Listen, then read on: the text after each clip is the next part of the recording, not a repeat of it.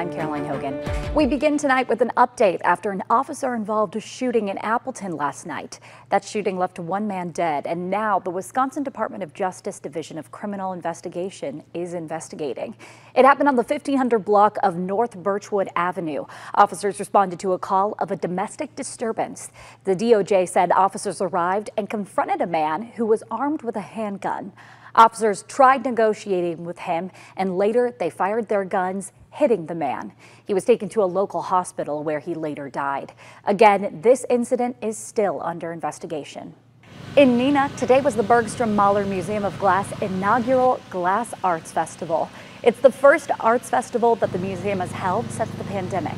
People of all ages came out to ooh and ah at the works of art. So we have over 30 artists from all around the country with us today, including a lot from Wisconsin.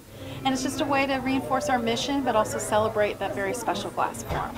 Moorfield said her favorite part was watching festival goers admire and learn about the art together with the artists.